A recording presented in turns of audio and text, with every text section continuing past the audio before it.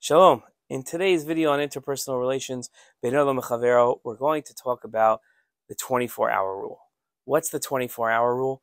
The 24-hour rule is when you're angry and upset at somebody. When somebody does something, don't react. If somebody sends you a WhatsApp or an email or even on the phone and they do something that just drives you crazy and gets you so angry, wait. Wait.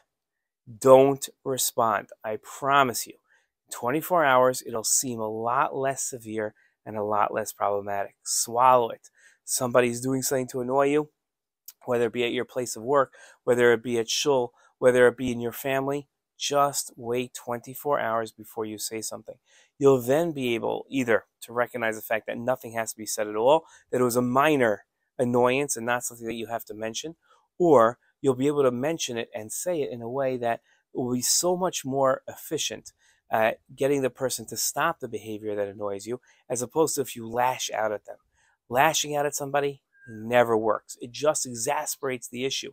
It makes the person more grounded in how they feel. It makes you more upset, and it never turns out well for the relationship.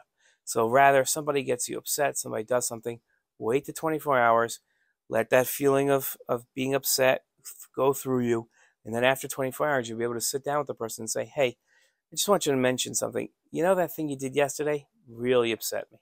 Or you'll just be able to forget it and move on. Okay, 24-hour rule. Don't forget. Shalom.